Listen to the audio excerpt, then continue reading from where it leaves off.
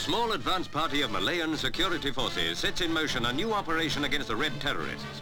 Their job is to clear a small landing area for helicopters so that a large body of troops may be flown in before the enemy can escape deeper into the jungle. Back at base, the Copters are got ready for the job. A brigade of Gurkhas waits to climb aboard. Each man carries sufficient rations for a week. The helicopters, which are American-built, are flown by Royal Navy pilots, all trained to put them down on a sixpence if need be.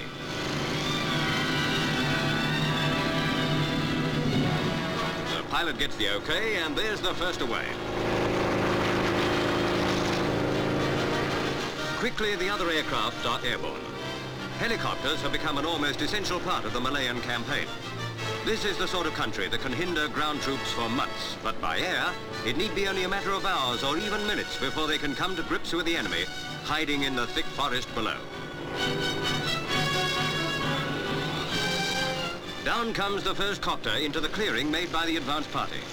As fast as they can, the Gurkhas tumble out so that the plane can return for more.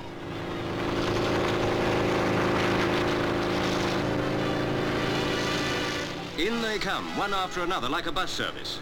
Working to schedule, only 1 minute is allowed between touchdown and takeoff.